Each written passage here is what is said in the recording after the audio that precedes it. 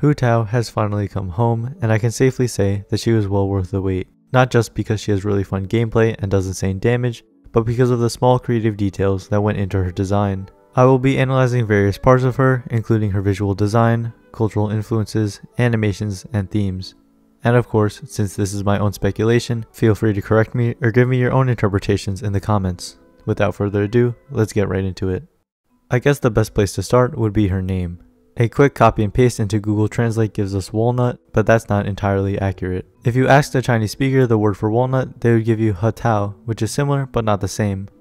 The first character can mean seed or nut, which makes sense given that a walnut is a seed. What our Hu Tao actually translates to is the group of nuts which come from the Juclandaceae family of trees which produce both walnuts and pecans. So why make this specific word her name? Well, the walnut tree is a symbol of intelligence or wisdom, but also the first character of the word which replaces seed can mean recklessly, foolishly, or wildly. This strongly correlates with her personality, where she is a mischievous prankster normally, but is very smart when it comes to anything funeral related. Also, fun fact, Hu is her family name and Tao is her given name. We know this because her grandfather is referred to as Old Hu, and also names in Chinese are spoken in this order. This is actually quite interesting because while a few other characters in the game also have last names, they are rarely mentioned. Moving on to visual design, without a doubt, the first thing I noticed upon seeing Hu Tao for the first time was her eyes. I've already praised Genshin before for being able to create different kinds of eyes while still staying in the same anime style, but I still think it's an underappreciated aspect of the character design. While Keqing, Kaya, and Dainsleif have diamond shapes in their eyes, they are not nearly as striking as the bright white stars in Hu Tao's. Details like these may be minor, but they help make characters stand out amongst the rest of the cast. However, plenty of anime have characters with eyes like these, especially as a way of visually representing power-ups, so I wouldn't be surprised if we see more in the future. Hu Tao's next iconic feature has to be her Harmony Hexagram Hat, which we know the name of thanks to the story section. The initial assumption is that harmony refers to the harmony between life and death, but the hexagram part needs a little bit more of an explanation.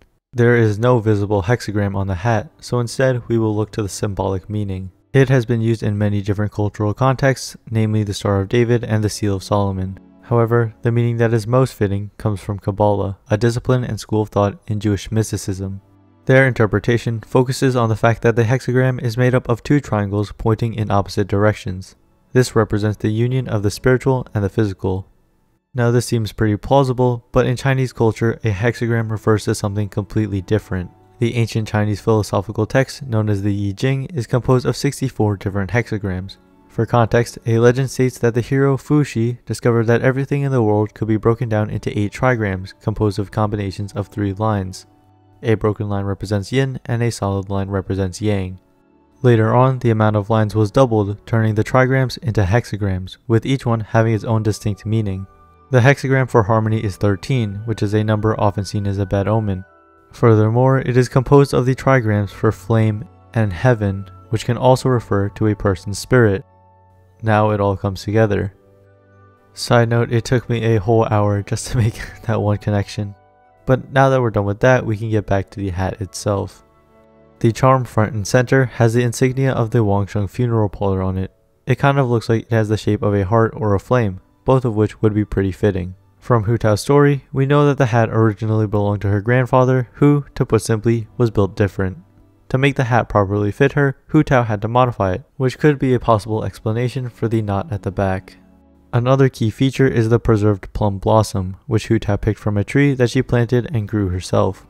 Plum blossoms bloom around mid-February, and so they represent the thawing of winter. Unfazed by the cold, they are associated with strong endurance, which makes sense for Hu Tao since you'd have to be a pretty strong person to become the director of a funeral at the young age of 13.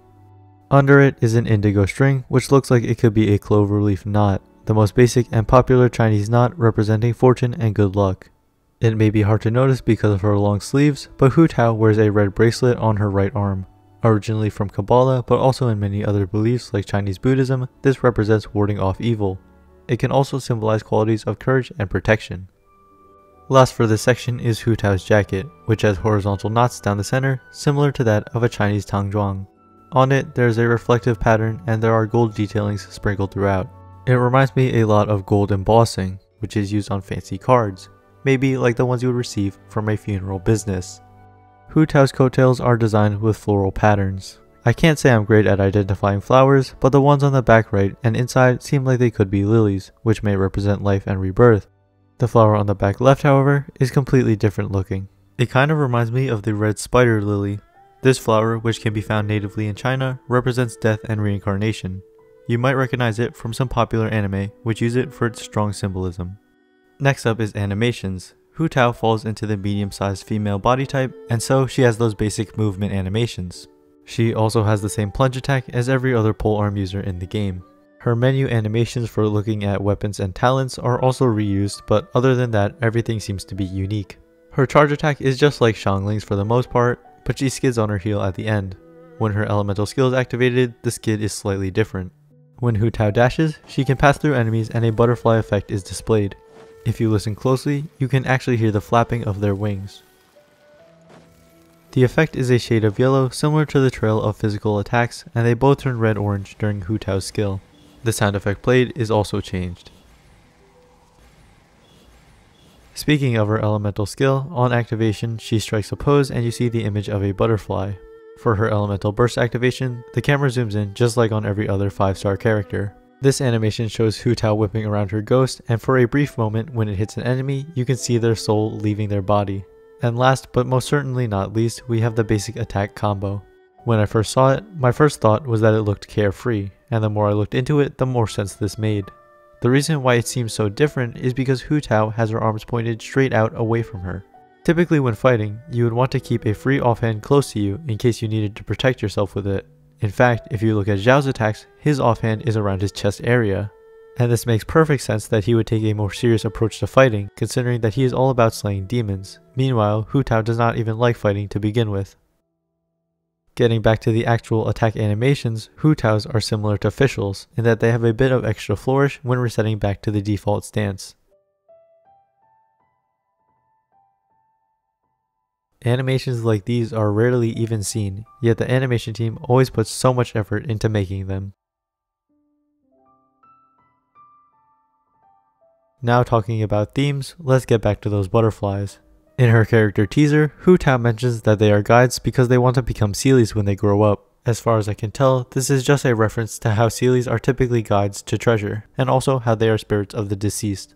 The description for Hu Tao's elemental skill, Guide to Afterlife, states that Hu Tao's secret spear technique is based on several rules, the first of which is the spear opens the path to the afterlife, and the butterflies bridge this world and the next. Butterflies can symbolize transformations from one lifestyle to another, as caterpillars and butterflies live completely differently.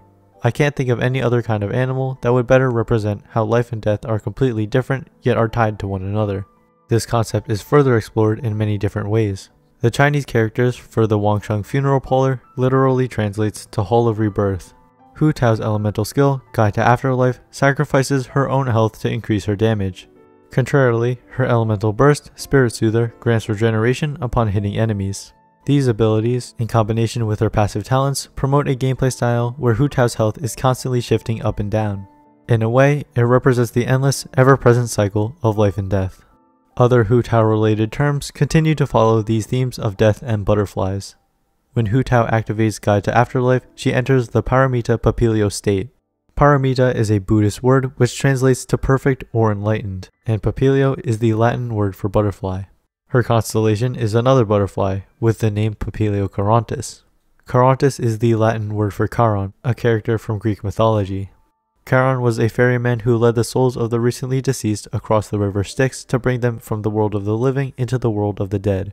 This is quite fitting considering that in Hu Tao's vision story, she literally communicates with spirits who are on their way to the afterlife. I talked a little bit about the Hilitune in my previous video, but I found some more cool information about it that is worth sharing. You probably already knew that the melody for the English version is based on the nursery rhyme Rain Rain Go Away.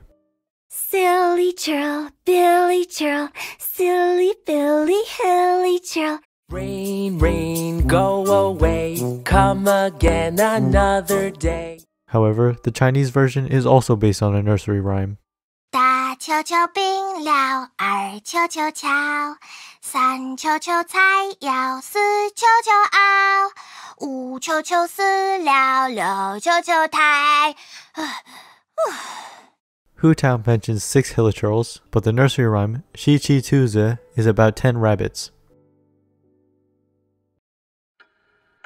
大兔子病了，二兔子吵，三兔子慢摇，四兔子慌，五兔子莫名死掉，六兔子疼，七兔子闷着头啊扛，八兔子懒慢，1、2、3路上沙漠本是兔子冰冷的是海边，你很焦躁，已不在太阳慢慢跑了出来，小兔子在地上悲哀是兔子问他为什么，这兔子说无兔子他一去不回来。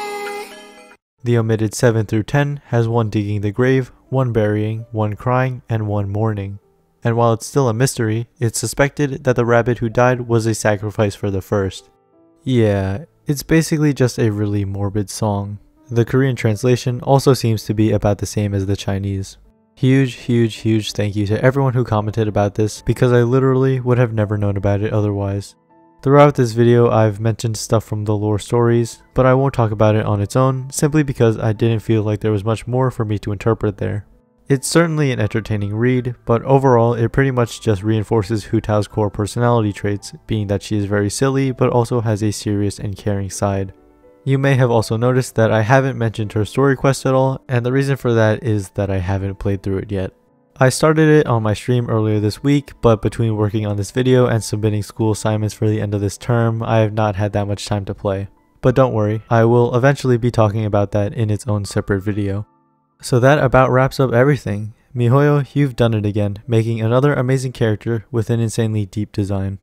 I had a lot of fun making this video, despite how long it took, and I hope you learned something interesting as well. If you enjoy videos like these, I plan on making more for other characters, so I would appreciate it if you considered subscribing to the channel. And as always, thank you for watching.